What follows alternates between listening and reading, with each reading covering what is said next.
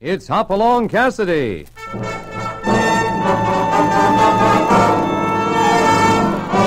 With action and suspense, out of the Old West comes the most famous hero of them all, Hopalong Cassidy, starring William Boyd.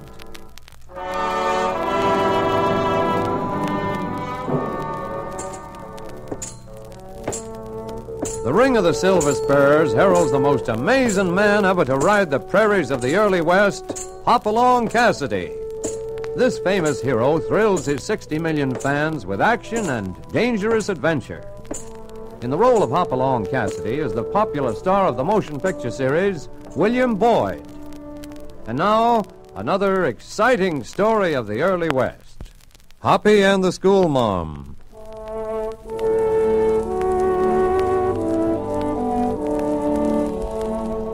When you have a spread the size of the Bar 20 to keep shipshape, it takes a lot of plain hard work. And it's kind of habit with fellows that work hard, they relax hard, too. Give them a pocket full of wages and a day off, and a cloud of dust marks their trail to town. Hoppy has come to expect this of most of his boys, but when his pal California disappears in this same ominous fashion, Hoppy decides he'd better do a little investigating. Investigating which leads him to the town's new saloon, the Golden Mill. California? Huh? Why, Hoppy, my old pal. Oh, if this ain't the gosh darndest surprise. Sit down and name your own poison. How much have you had to drink? Why, not over 3 bottles.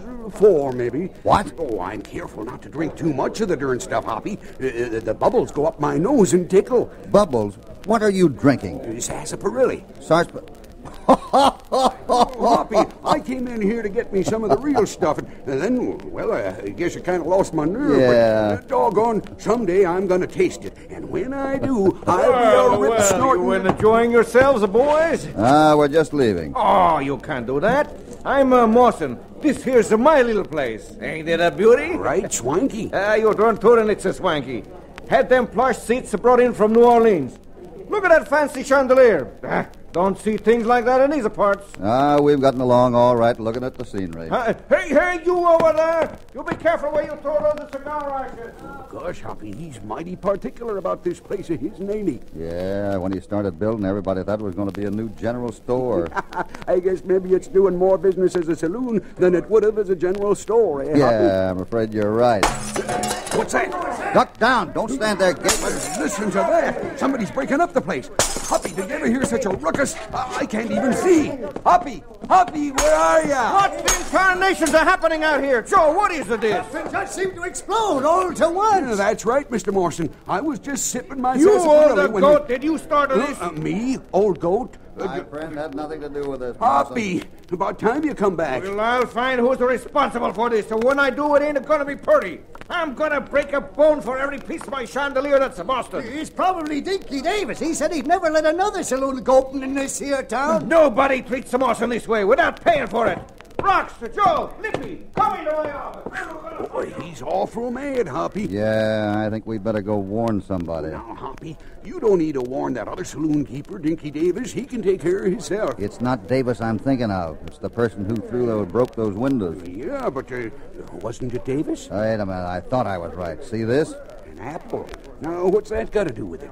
Well, while the smashing was going on, I slipped to the door to see who was doing it. There was only one person in sight, across the street by the schoolyard. Come on, California, let's go to school. Huh? To school? I want to ask the teacher why she doesn't eat her apples instead of throwing them through windows.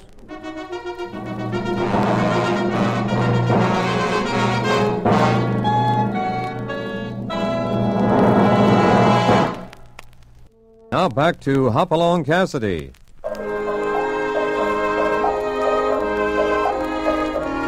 Hoppy in California are trying to find out who threw a bag full of apples through the windows of the town's new saloon.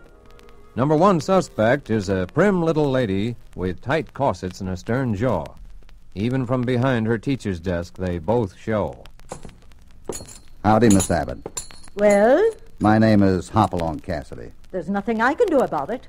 Why don't you have it changed? Oh, the Hopalong part, you mean. Well, it's really Bill. William would be the proper pronunciation of that. Oh. Well, what do you want? Quickly, to the point. Was this your apple? Oh, why? There's nothing further to discuss. I Good day. just thought maybe I could help. Mawson isn't a man to be fooled with. Did he send you here? No, ma'am. Mawson thinks the rival saloon keeper did the damage. I guess I'm the only one who suspects. Oh, then I've failed. I don't understand. Sit down, please. I'm no reformer, William, but I have a responsibility in this town. And that responsibility is to run this school and try to teach the children to be decent and upstanding. I can't do it with a saloon and a gambling hall right at our front door. A woman alone can't fight a thing like this. I'm used to fighting, William. I've been trying for years to get a new schoolhouse built on that plot over on the south side. I think I'll try persuading Mawson to close his place. You mean you're a better shot than I am with an apple? Well, not exactly with an apple, Miss Abbott. Why, it's the saloon window. The one remaining window. You may not be finished, Miss Abbott, but I sure think you started something.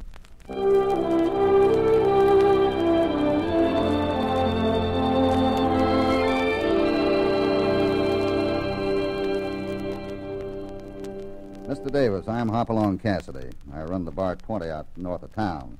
I'm always interested in what's doing around here. Yeah? Well, sit down. Have a cigar. No, thanks. Well, what can I do for you? I heard it was some of your men who made a shambles out of Mr. Mawson's Gold Mill Saloon yesterday afternoon. Did you also hear what he done to my place? Yeah, I had to walk through it to get to your office. I saw some windows were broken. That skunk moves into this town saying he's going to be a general storekeeper, see? Then he builds that joint and opens it yesterday as a saloon, see?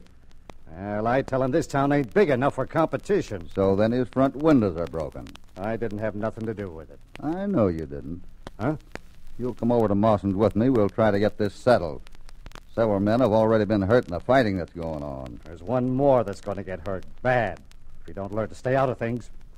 The town's got to choose between Mawson or me. One of us is going to stay, and one of us is going to leave. You're being pretty foolish, Davis, to continue these fights and brawls. I'm being pretty patient to sit here listening to you.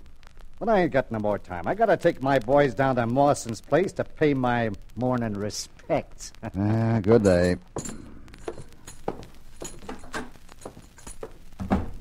Yeah? Oh, well, did you manage to stay out of trouble this time? Oh, now, Hoppy, it ain't my getting into trouble that ever bothers you. It's just that when I do it alone, you get jealous.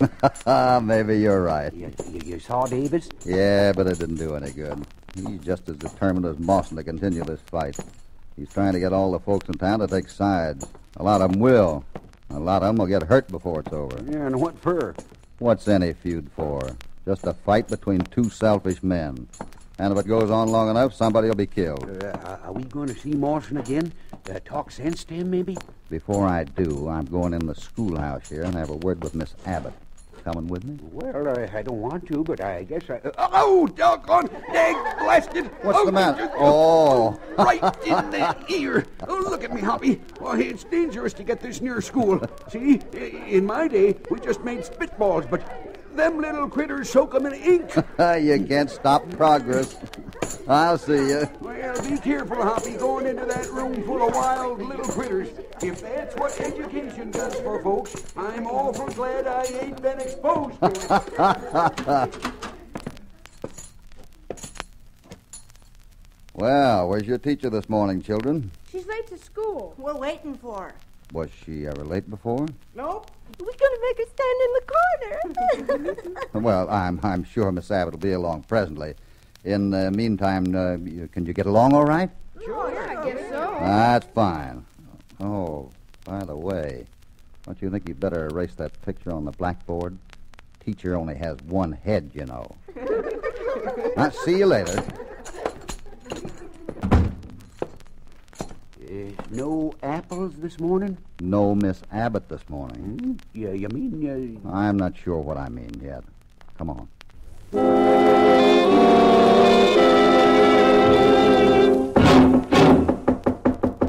I'm sure there's someone in there. About one more knock like that, and them hinges will give up the struggle. Oh, I I thought I heard someone at my door. You thought about right, ma'am. How do you do? I'm Mr. Cassidy, and we've come to inquire about your roomer. Don't have any room. No, I say we'd like to ask about Miss Abbott, who rooms with you. I keep telling you I ain't got no room to rent. Come on if you don't believe me. I'll show you I already got a roomer. I'll take you right back to Miss Abbott's room. You're doing fine, Hoppy. Keep it up. Yeah, I'd rather bust a bronco. Right here it is. Mm-hmm. Now see, this room is taken. I'll say it is, taken by storm. Hoppy, look at this. It must have been some struggle. Is that the blood on the floor? Yeah, and here's something else. Looks like a... Now are you convinced I got no room to rent? I kept telling you Miss Abbott lives here. Hoppy, she don't even notice her room is wrecked. This old gal's in bad shape. Yeah. I knew she couldn't hear, and now it appears that she can't even see. I heard that, you toad-headed old goat. Uh-oh. I can see every whisker on your dirty old face. Come on, Hoppy. I just lit the fuse. You come here and annoy a person and insult them and scare a body half to death with it. You and your big mouth. Daggone it weren't more than a whisper. Wait a minute. Here under Miss Abbott's window, a piece of torn clothing. Yeah, and on the sill. More blood. Well, let's start looking. Well, there are 4 directions, Hoppy. Well, I'll start in the only direction I know.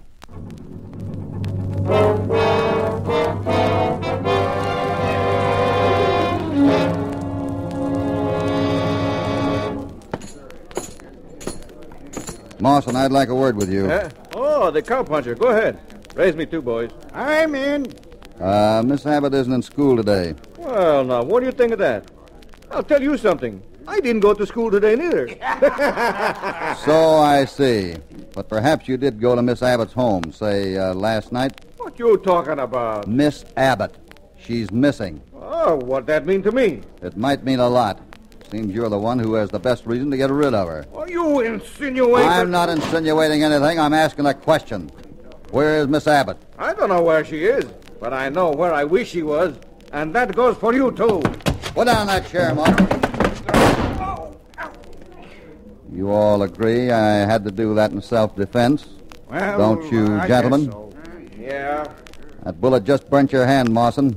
I hope I never have to come any closer. In the meantime, I'm staying in town till somebody remembers where a schoolteacher was misplaced.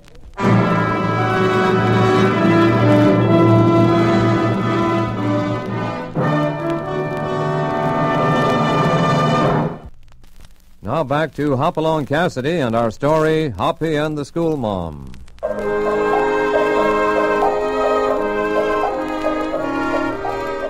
Hoppy agrees with Miss Abbott and has joined the fight. It suddenly takes on a new note of seriousness when Hoppy discovers indications that Miss Abbott has been abducted by force. Come on, kids, back in the schoolroom. Has Miss Abbott come? Are you going to be the teacher? That's it. Get in your seats. Recess is over. I'm sorry you kids didn't have a teacher today. We don't mind. Let's have it quiet, please. I've got a little concentrating to do myself. I figured the schoolroom was the best place to do it.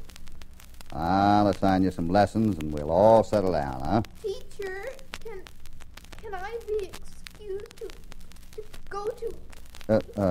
Excused? Oh, sure, run right along. Now, let's see now. What shall we study? I know. We'll have an open discussion. How about each of you tell me what you want to be when you grow up? You over there, young man. I'm going to be an Indian. Indian? Why? My pop says we ought to give the country back to him, so what could I lose? Well, it's a neat trick if you can do it, son. Now, how about you in the second row, young fella? What do you want to do? I want to stand in the corner. Want to stand in the corner? Why? It fits my head. I see what you mean. Poor Miss Abbott. Now, about you, young man. I'm Jimmy, and I'm going to be a bear hunter like my big brother. See, I've already got me a coonskin hat right here on my desk. Well, that's a pretty good business, but I didn't know there were any bear around here. Oh, sure. High up in the hills, there's plenty of them. Only last week I went with my brother, and he got 2 big ones right near the old Mawson cabin. Right. Where did you say? Up the canyon, back of that old cabin of Mr. Mawson's. Do you mean the Mr. Mawson who owns the Golden Mill Saloon across the street? Yes, sir. Cabin's kind of old, and he never uses it much. I don't think there are any more bears around there. Come here a moment, please. You other kids, get out your history books and read about General Custer. But we can't read. Well, look at the pictures then. Ain't no pictures. Look at the scenery then. There's plenty of that out the windows. Son, is this cabin you mentioned very far from here? Oh, it's a hard ride. Up above the timberline. Not many folks ever get up there. No, I imagine not. That'd be an ideal place. Huh? Tell me, how do you get there? Well, you ride 5 miles out to the fork in the North Trail, and then take the trail that goes...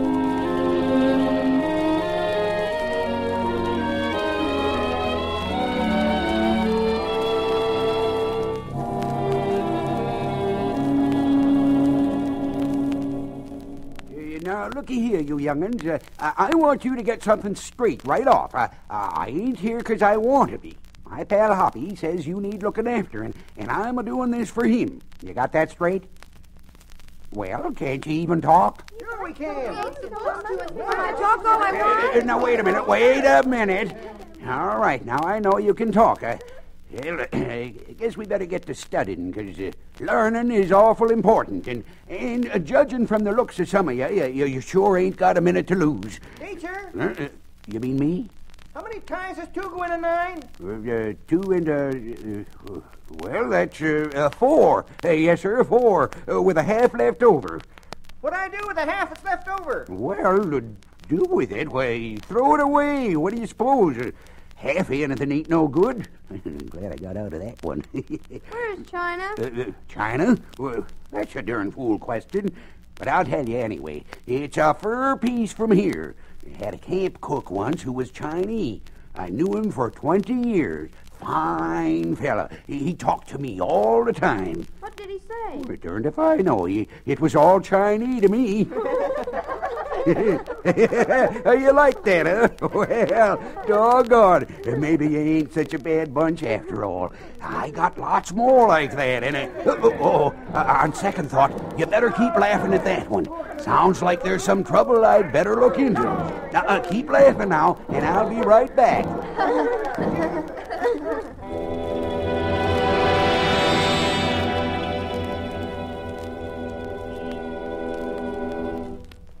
Why, it's you, Jimmy. Mr. Cassidy. Well, I didn't mean to scare you like that, but whenever I hear somebody trail me, I just like to rope and make sure that they're friendly. Here, let me take this off of you. Yeah. I just had to do it, Mr. Cassidy. I hope you aren't mad. Well, I guess I'm a little surprised. Now, suppose you tell me why you're here. Well, you asked me how to get to the Mawson cabin, and I was afraid that's where you were going. Oh, I was just out giving Topper a little exercise. Oh, if you aren't going there, I guess it's all right. I guess I'll just go on back. Why, Jimmy? Why, if I were going there? Well, I sneaked out of school after you left today. I was trying to get to the creek to do a little fishing without anybody seeing me. Uh-huh. So I was kind of sneaking around behind the general store, and I heard somebody talking over behind a bush. Well, what were they saying? Well, one fellow was telling the other fellow that you had just taken the North Trail out of town, and that he was sure you were heading for the cabin. I see. Is that all they said? Oh, no, sir. They talked about blowing up the little bridge that crossed the ravine up above Bear Lake. Blowing up the bridge? Yes, sir. I think they meant while you were on it. That's all I heard. I guess that's enough. And you aren't mad about my leaving school and following you? Jimmy, folks don't get mad when other folks are nice enough to go to all this trouble to save their lives. Oh, gee, I'm glad. Now, let's see. We got to move fast before that fellow overtakes us on the trail. Oh, you don't have to worry about that. He's already far ahead of you. What? He took a cutoff way down the line. It's awful grown over, but he seemed to know it all right. Well, that puts a different light on things. You better go back, Jimmy. Oh, no, sir. I'm sorry, sir, but I can't. Why? Because I've got to lead you to where that fellow was going to hide until you got on the bridge. From there you can see him and maybe even rope him like you did me a minute ago. Well, let's get going then. You seem to know a lot more about this than I do.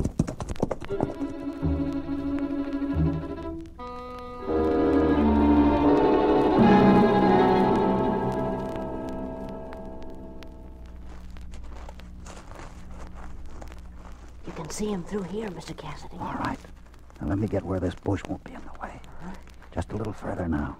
He's looking around. Lie flat. It's all right, he didn't see us. But he can see our horses above if he looks again. We've got to be quick, Jimmy. And if I miss... Oh, you won't miss, Mr. Cassidy. Oh, Got him. I've been used to roping calves so long that I was afraid I might miss a pig. Well,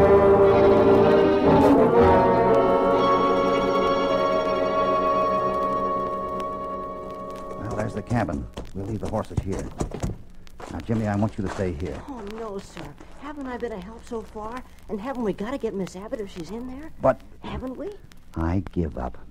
Will you at least let me lead the way? Yes, sir. Thanks. There's the porch. And there's the guard. Asleep. Yeah. Now, if we can only make that window without him waking up. Make it quick and careful.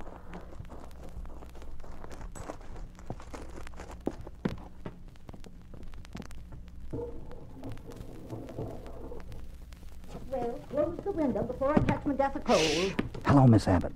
Oh, I had a feeling you'd come, William. His name's Hopalong, Miss Abbott. Jimmy, I'll have to give you a black mark for being out of school today. Now, William, will you please untie these ropes? I feel like a pullet trussed up for roasting. But are you all right? Certainly I'm all right. Those fools didn't hurt me. In fact, I drove them out of here early this morning. You drove him? How, Miss Abbott? With the one weapon a woman always has. Talk. Their ears were good and red when I got through. I wonder where they are. One's asleep on the porch. How many are there? 3 altogether. Was Mawson with them when they kidnapped you? I don't know. I just turned the lamp off when they came in my window. I struggled, but they tied and blindfolded me. I found some blood. Oh, yes. I bit one, scratched another. I don't know which drew blood. I'd like to hear more about that later. Right now, we got to get out of here. I guess our best bet is this window. Yeah, I'll look to see if everything is clear. Yeah. Well, if this ain't a surprise. Get back. Maybe this'll fix him. Ah, thanks, Miss Abbott. I always maintain the heel of a shoe is a most adequate weapon. Gee, he's sure out cold. That's nothing new for him. He was unconscious 15 years ago when he was a pupil of mine. Stay low, both of you. The other two are about to rush the cabin. Let's see if this will slow them down.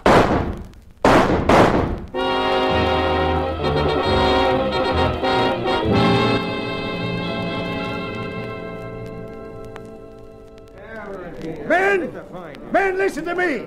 I just got word. Quiet. What is it, David? A rider just come down trail for Bear Lake, and he says that Miss Abbott has been found. That's good. Listen, that ain't all. She was found all right, but she's dead. Dead? Yeah. She was shot by the varmints who was holding her prisoner. And do you know where she was being held? In Steve Mawson's cabin. What was that you said? Out of my way, you all walrus. Men, what are we going to do? Now, looky here, Mr. Davis. These men ain't in a very nice mood. With a little more of your urging, there's no telling what they might do. They'll bring justice, that's what. A mob like this ain't no judge of justice. What's the matter? You mixed up with Miss Abbott's killing, too? Me? My dislike of school teachers don't go that far. Men, are you with me? Let's go get Mawson. What do you say? You ain't the one that done it. Let's get Sure, come on, we're with you, Davis. All right, come on.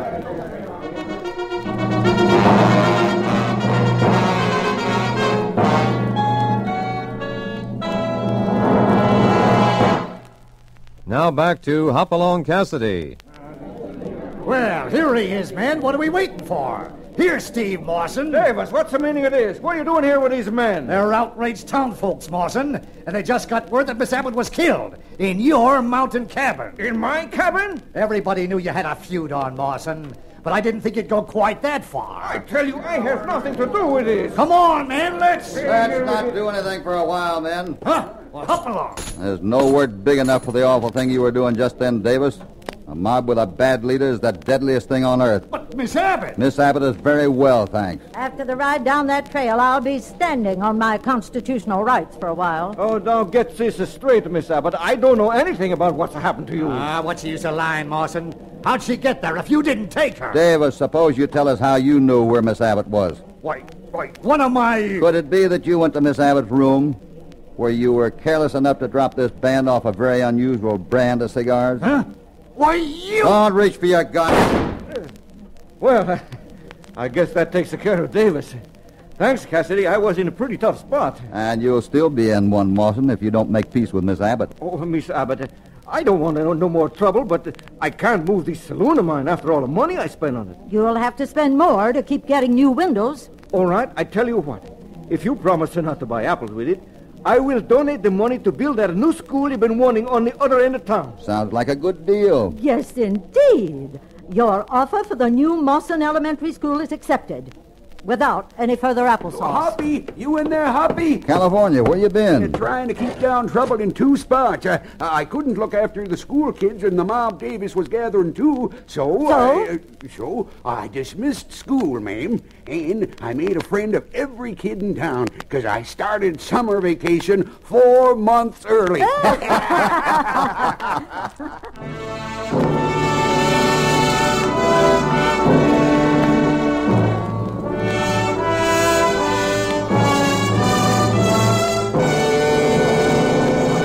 Goodbye from Hopalong Cassidy. We hope you'll be back with us soon when Hoppy will again bring you more adventure and excitement.